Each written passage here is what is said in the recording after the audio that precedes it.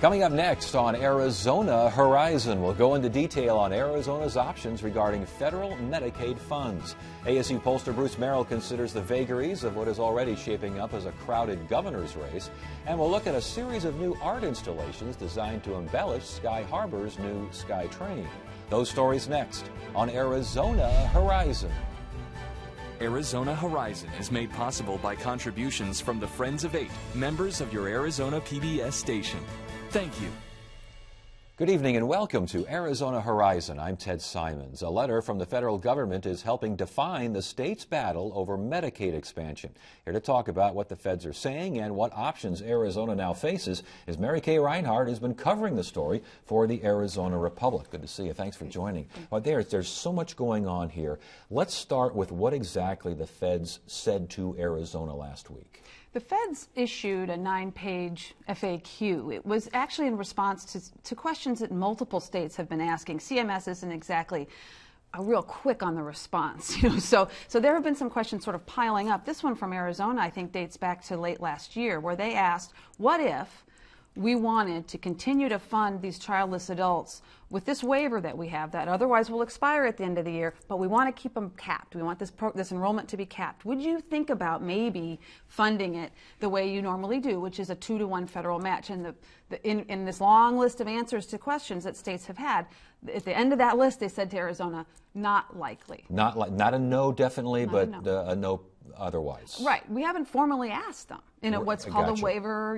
We haven't made that formal ask. But this was for the governor's purposes enough of a no to send a letter to legislator leaders saying, see, this isn't going to happen. You're not going to get any money from the feds if you continue the freeze on this population. 2-to-1 match likely ends if the freeze stays. Okay. So.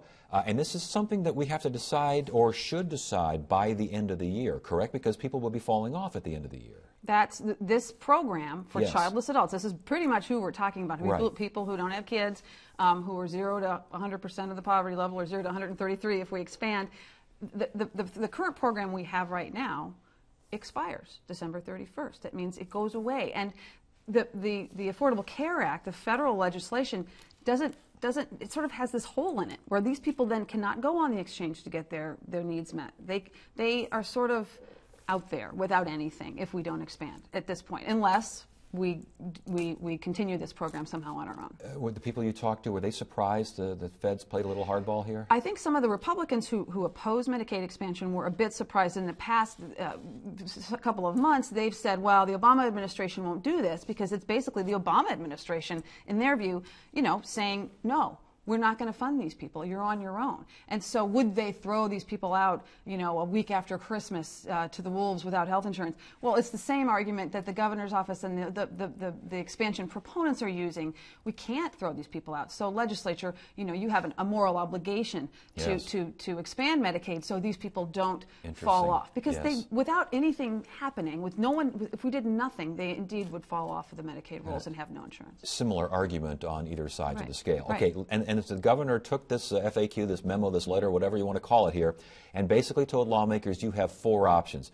There seems to be 5 options, but let's talk about the 4 the governor was talking about. First of all, you keep the freeze. Okay, you keep the freeze at the level it is now. You don't expand it higher. Cover the remaining childless adults.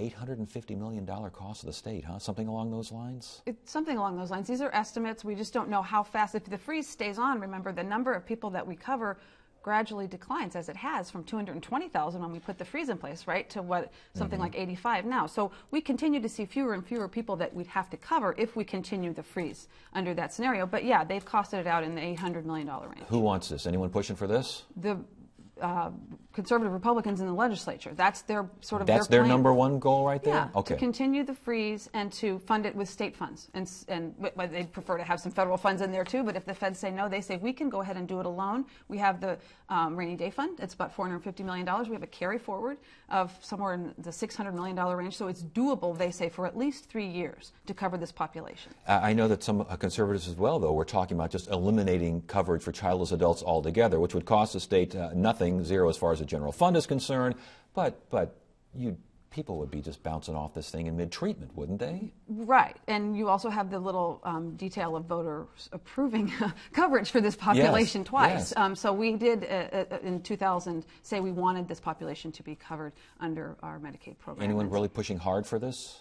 I don't think we're talking about throwing people off. In fact, even the most conservative Republicans, opponents of expansion, are saying we're not going to throw people off. Who are, the people that are in mid-treatment for cancer, people who are on dialysis, people who have serious mental illness. I don't think there's any support for doing that. Okay, third option. You end the freeze, which reinstates the 2-to-1 federal match, and yet costs the state a lot of money over the next 3 years. Right, and you still have to get a separate approval to cover those people. Exactly. If you're not going to cover them all the way to the 133, which is what the Obama administration wants us to do. Who wants that aspect? Anyone want that one? Not too much? Not too much. I don't think we're talking too much, but it's a lot of money, and I don't it's like $1.3 billion. Right. That's a lot. Okay, let's talk about the fourth option, which is the governor's plan, the one that she's pursuing, and that is you pay for expansion with a hospital assessment, and that brings in a lot of money. It brings in a lot of federal money. Yes. And a little bit more for the, right, it does. And it actually is a net gain to the state. And because the hospitals, the hospital assessment brings in more than we actually need for our increased share. The state, when you insure more people, it costs more money. Right. And so the feds are going to pay for about 90 to 100% of that up in, for the foreseeable future. That's in the Affordable Care Act, that's in the legislation, but the hospital assessment that the governor has put into her proposal is really sort of a way to say, see, we won't have to actually spend more money, because the hospitals who have been taking care of an increasing number of uninsured patients are willing to tax themselves to draw down even more federal money, netting about $100 million for the state general fund. Indeed, and not only netting $100 million for the general fund, but receive $8 billion in federal funds over the next 3 years. And that's why the governor and those who support this say there really is no choice. That is your choice. That's what they say. Yes. Is that gaining traction? Well, that's the $64,000 question. It certainly has traction among Democrats, and have been supportive of the governor's plan, and a handful of Republicans in both chambers. So there have been pretty consistently enough votes in the Senate for a simple majority, and in the House, close, probably also a simple majority. There are a very, strong group of vocal conservative Republicans in the legislature, not the least of which is the president of the Senate and the House Speaker, who decide what bills get heard, and many others, frankly, who don't believe, A, that the federal money is going to last, that this is a sustainable program. And so they don't think this money is going to be there. They think we're going to end up insuring all these people and then get stuck with the bill. Right. They also don't think it's the right thing to do in the midst of a significant federal deficit, that $8 billion you talk about is not free money, it's our money. We don't want to make the deficit worse than it already is, and so we're going to do our part to not make the deficit worse than it is. Let's go to the fifth option the governor did not mention, and that is just referring this thing to the ballot. How much traction is that getting? It's getting a little more the later we get into the session. It's beginning, you hear more and more people talking about it. It is an option some of us who've been around for a few years remember from 2009. That's how we got out of the 1-cent sales tax debacle, fiasco, whatever you want to call 17 special sessions in a row or whatever it was. Yeah. It is a way out. Now, Senate President Andy Biggs has said, I won't do it. It's abdicating our responsibility as a legislature. We must do the job that we were sent here to do. But that's what Bob Burns, who was the Senate president at the time of Prop 100, the 1-cent sales tax, felt at the time too. So a lot of things can happen, and probably will, in the next couple of months. But that is an option more people are talking about. Will that get to a ballot? I mean, could there be a special election in time to save those folks who would drop off at the end of the year? More research is needed on that issue. Yes. But if you recall, in 2009, it took them, I think, until early 2010 to get that on the ballot. We voted on it in May. So certainly the Secretary of State needs some lead time, a matter of weeks and months, to make it happen. A statewide election isn't just a drop of a hat. Right. But there could also be sort of a bridge put in place if they wanted to put it on the ballot. Let's say it couldn't get on until May. Maybe you pay for those folks and keep them on to keep them on insurance until the election is held. All right. Wow. Good stuff. Good to have you here. Thanks for joining us.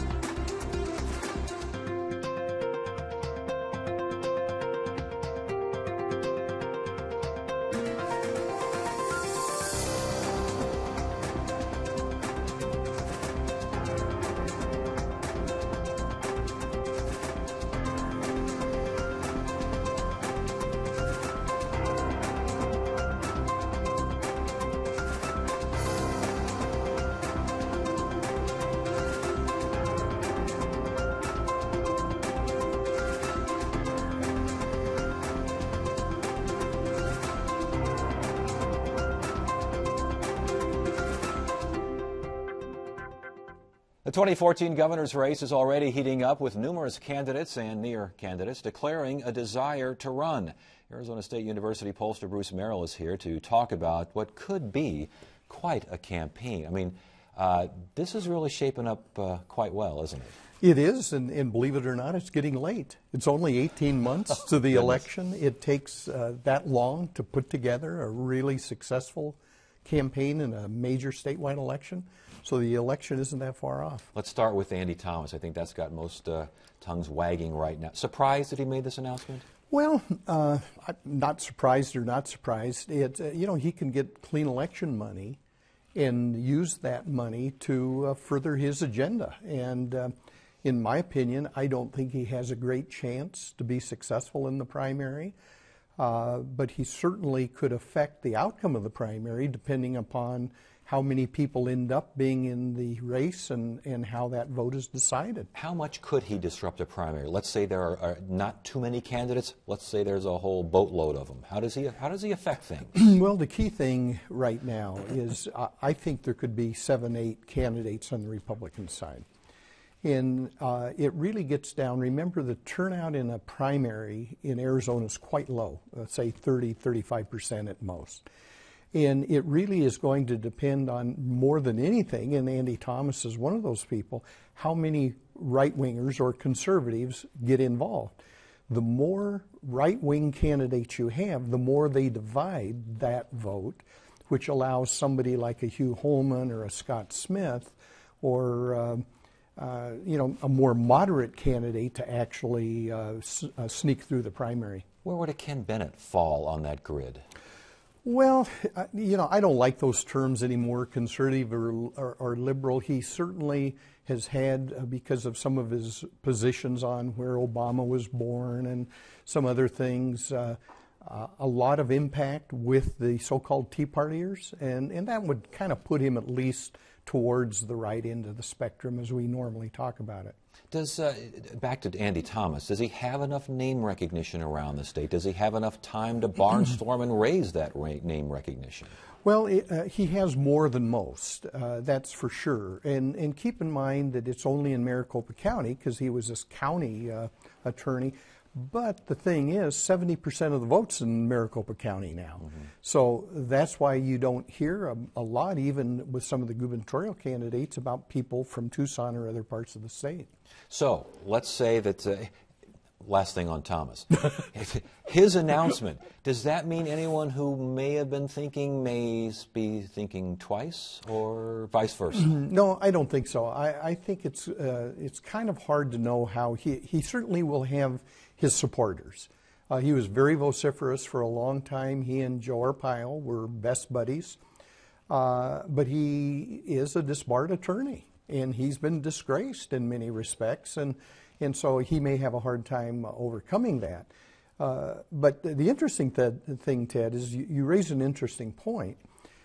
One of the people that will be most influential, in my opinion, who gets the nomination is who gets Joe Arpaio's endorsement. Even now? Even now. I mean, a lot of people don't like Joe, but I want to tell you, the people that have a high probability of voting, the older retired people in Sun City West, the East Valley, they like Joe a lot.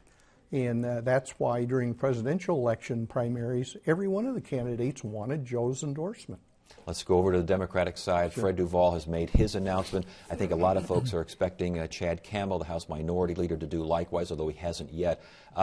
Shape that up for us. How viable first of all, the primary, and then either one of these guys in the general? Well, I think you've raised two questions. There will be fewer people on the Democratic side. There's fewer Democrats. They haven't competed effectively at that level for some time. There's no big name person.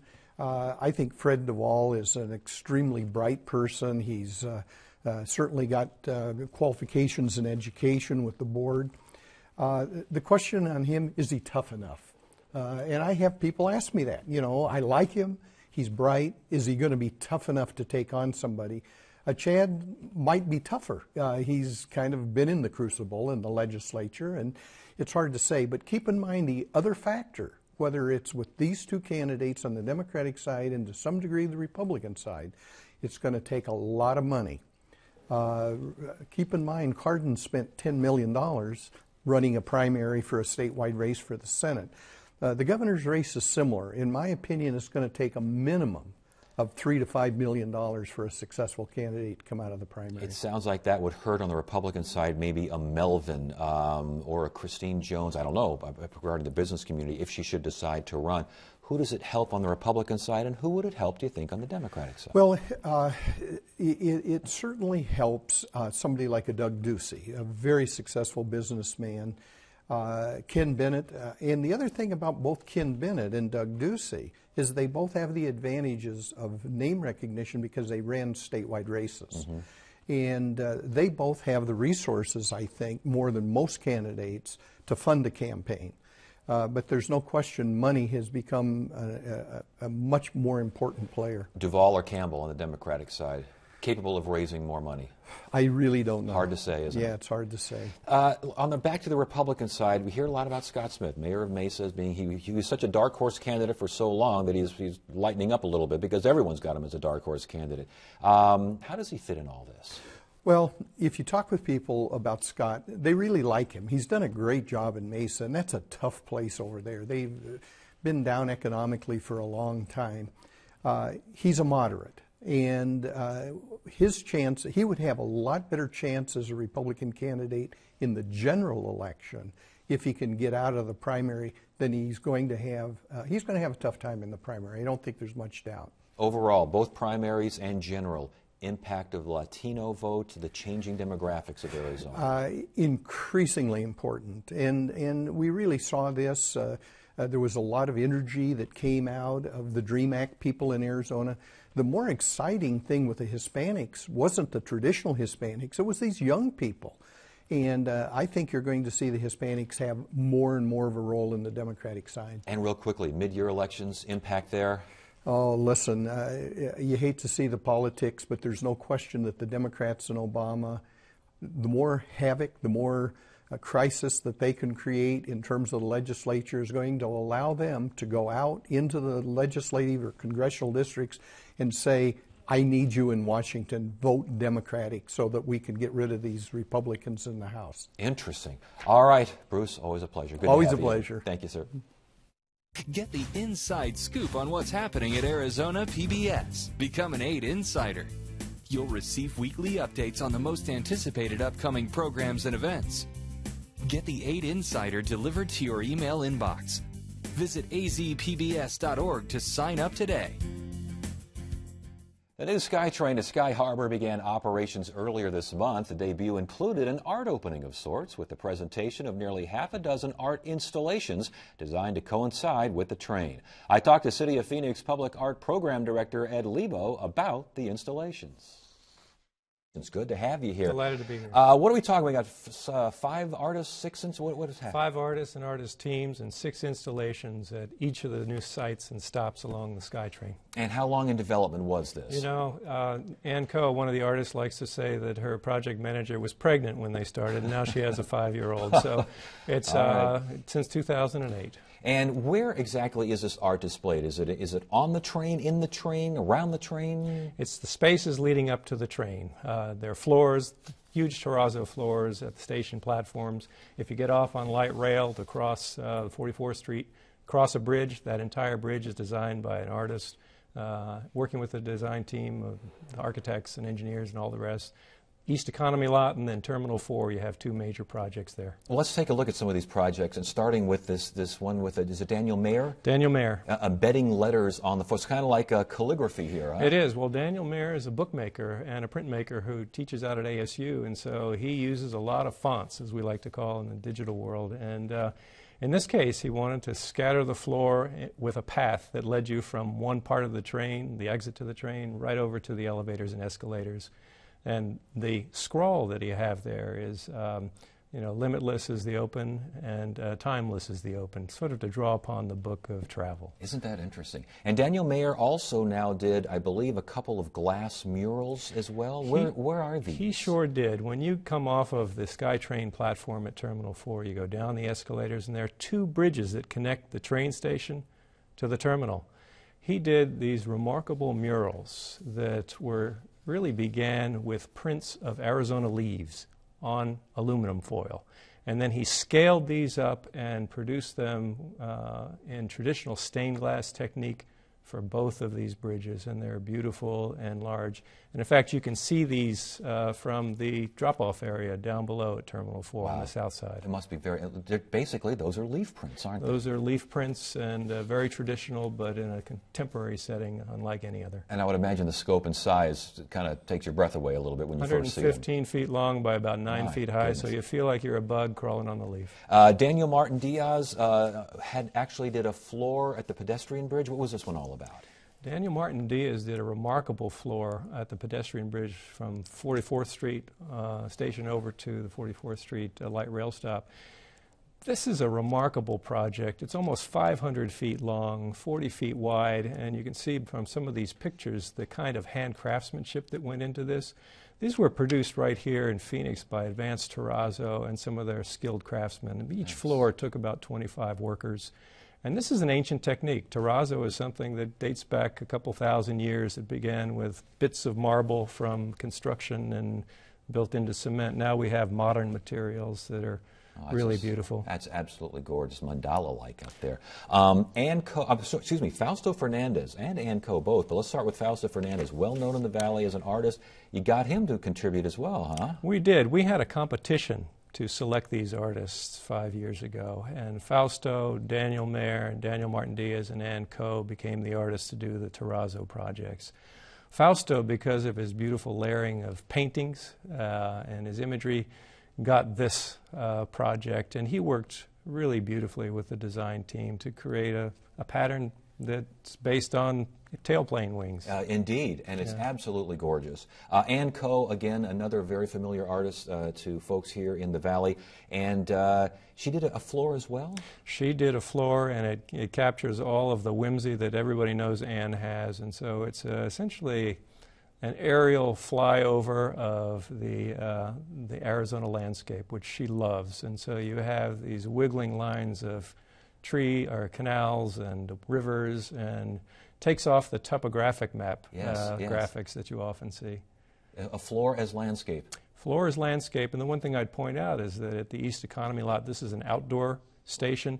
So Advance had to come up with an innovative new product to make it a durable product in the outdoors. And there was an international team as well that did this. Now, was this a ceiling of cloud, something along these lines? Yep, at the 44th Street station on the ground floor, sort of the main entrance to that site.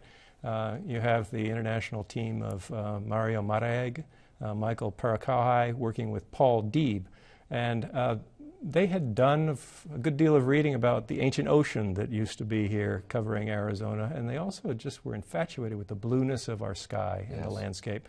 So they combined those two things into this grid that has this rippling like water in the middle.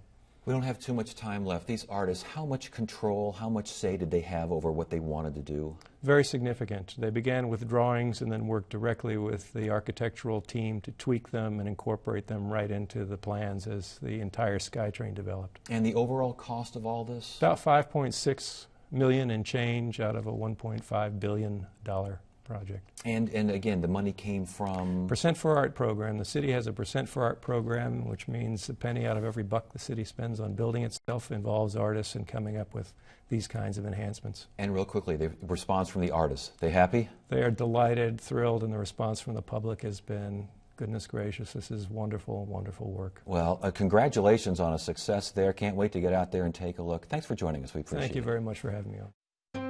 We want to hear from you. Submit your questions, comments, and concerns via email at arizonahorizon@asu.edu. And tomorrow on Arizona Horizon, a debate on the merits of labor contracts that allow Phoenix police to perform union activities during work hours. And we'll hear about ASU, TGen, and the Mayo Clinic collaborating to fight breast cancer. That's Tuesday evening, 5:30 and 10, here on Arizona Horizon. That is it for now. I'm Ted Simons. Thank you so much for joining us. You have a great evening.